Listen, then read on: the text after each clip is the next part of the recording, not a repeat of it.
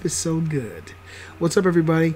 Beastly Gamer here. I wanted to give you guys a little bit of gaming news real quick. For the people out there who wanted to play the Evolve Big Alpha for PS4, PlayStation Network was giving us a lot of errors. I was really upset about it. But it's up now, so you guys can actually join. I'm actually playing right now. There are some lobby issues joining parties, but you have to keep joining and keep trying to get in. So if you have your code for the Big Alpha, join me on the PlayStation 4.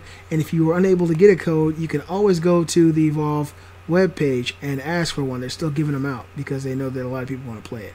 So check that out. Also, I am preloading my Call of Duty Advanced Warfare for PS4 right now as we speak.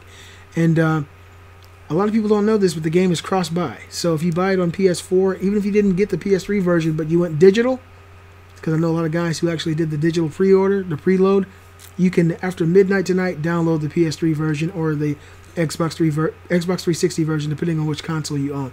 So as long as you have the digital version of the game, you are able to download the last gen or next gen version of that game. So definitely do that.